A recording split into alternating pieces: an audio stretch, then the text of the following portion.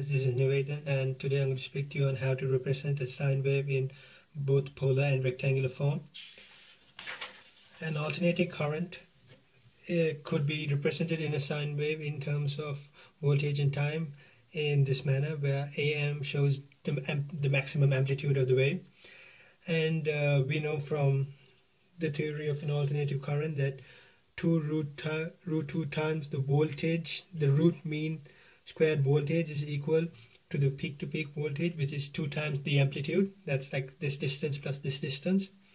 And we know that the general equation of a sine wave in an alternating current circuit is AM times sine omega t plus or minus theta, where AM is the amplitude as we know it, angular velocity it's 2 pi f or 2 pi t, and theta being the shift of the wave, either going in this direction or that direction depending on the sine.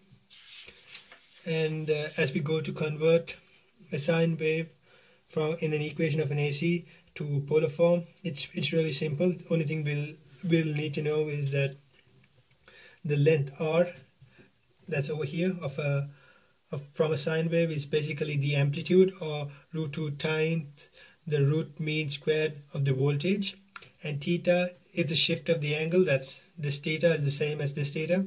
So a graph on how the conversion changes will be looking something like this. So this is the theta, the same theta, and r will be the amplitude. Now when we go to convert it from a polar form to a rectangular form, first of all we'll need to know a rectangular form is generally expressed in terms of x plus iy.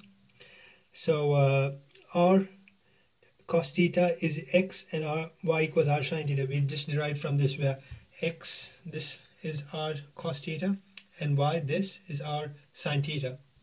So after we derive it, we could just write it in terms of x and iy.